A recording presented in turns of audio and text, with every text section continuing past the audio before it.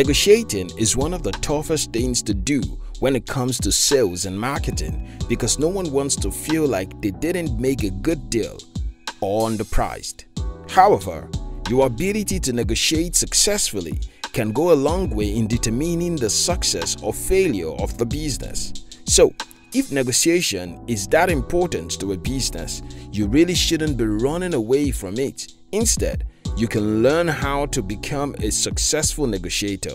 Here's the good news. In this video, I'll share with you 11 ways to negotiate better with anyone.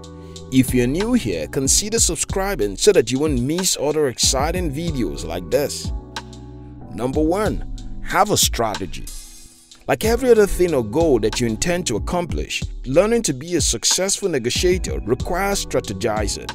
According to Michael Porter, a professor at Harvard Business School, the essence of strategy is choosing what not to do.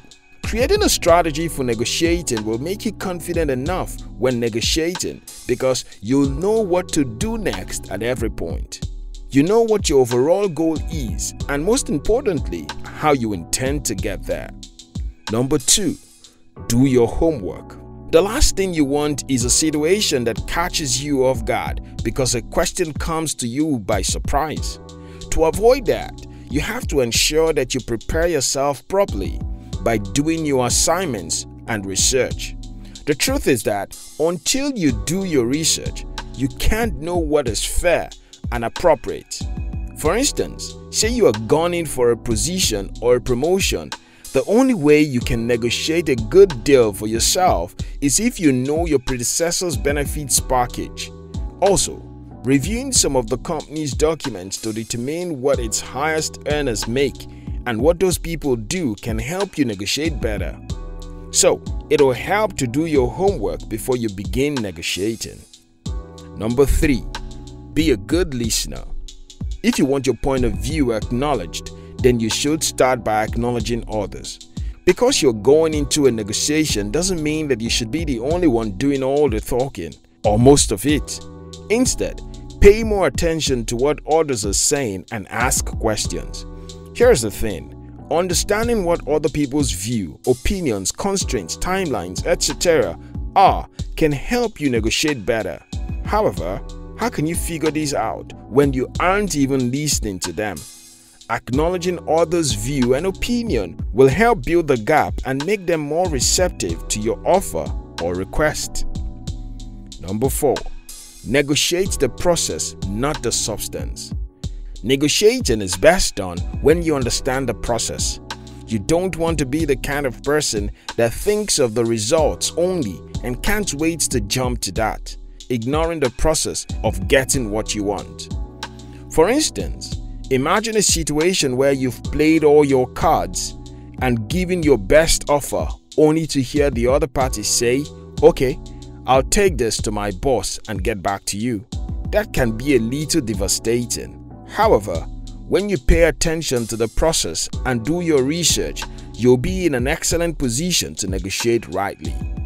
Number 5. Understand your emotions and theirs.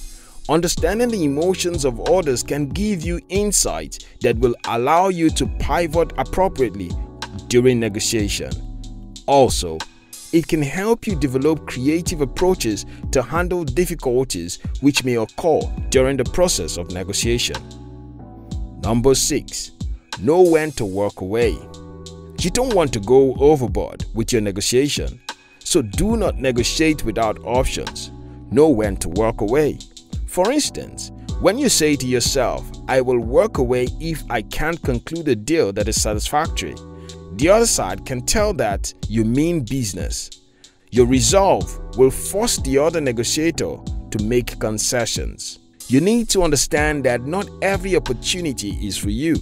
So no matter how much you're willing to get that promotion, make that sale, or get that position, if the deal isn't a good one, then you should walk away.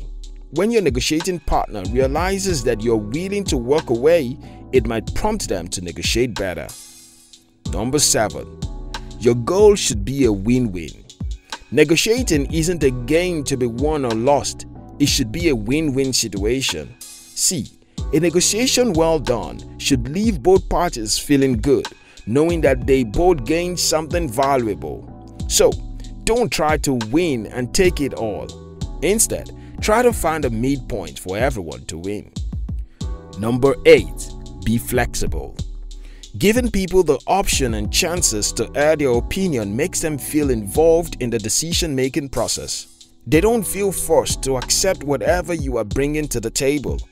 Here's the thing. While you have to be firm about your price, you don't necessarily have to be with a set date. Your terms and conditions and other related stuff. Know what you want, but don't be too harsh in your approach to get it. Number 9. Don't be in a hurry.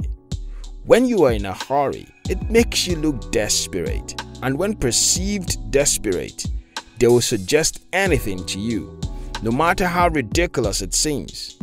Even when the other negotiator is in a hurry, be patient, because when they perceive that you are not in a hurry to close the deal, they will likely offer concessions as a means of providing you with an incentive to say yes.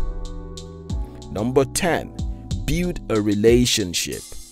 As a negotiator, you should be more concerned about building a long-lasting business relationship, not just the success of one sale. When you have a good business relationship with the other negotiator, not only does it make it easy for more negotiation in the future, it makes your business a better place. Number 11. Always tell the truth. The thing about telling the truth is that it will help you get more fantastic deals in the future, as well as build an excellent reputation for you and your brand. You know, people like to do business with those they consider truthful and honest. So, be transparent as much as possible and always tell the truth. Thank you very much for watching our videos. If you like this video, watch more videos on our channel and subscribe. We love you.